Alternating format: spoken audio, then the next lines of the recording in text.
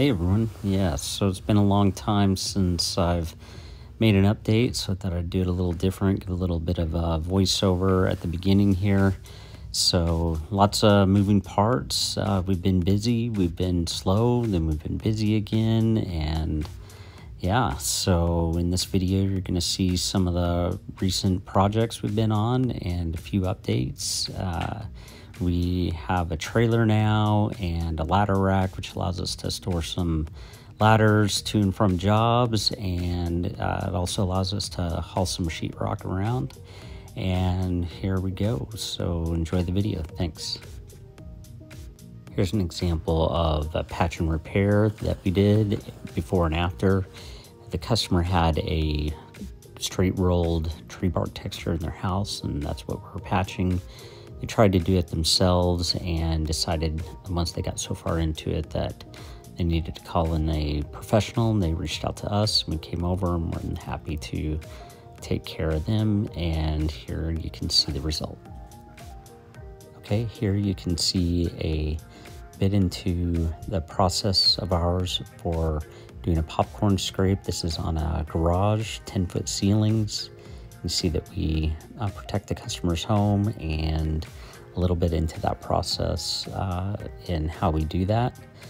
This doesn't show all of the steps and processes, but you get an idea of it's a big job, it's messy, and we're the ones to go in there, do it right. And I didn't get a after photo on this one because the mud was wet and it just doesn't pop in the camera quite as well as it does when it's dry. So might have to revisit this popcorn scrape another time.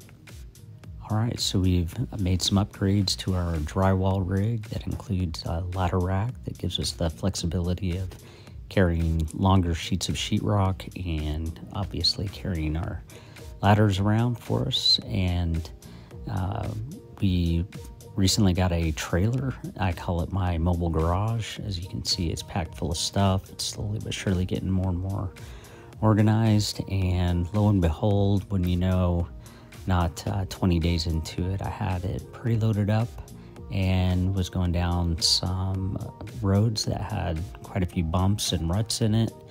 And I'm assuming that my tire got into one of those ruts, broken axle.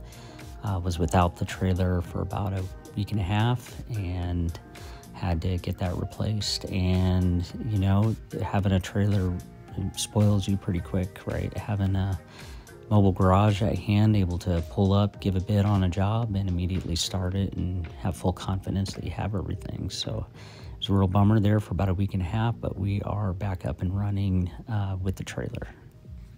All right, here you can see we are gearing up and stocking a job to get ready to do some finishing on a porch converted to a sunroom. And as you can see, our new team member is progressing nicely, already carrying sheetrock by herself and doing some cuts on some rock using the old T-square there. Here we are starting the taping process with the banjo, just kind of zipping up the job, and we'll continue the finishing process.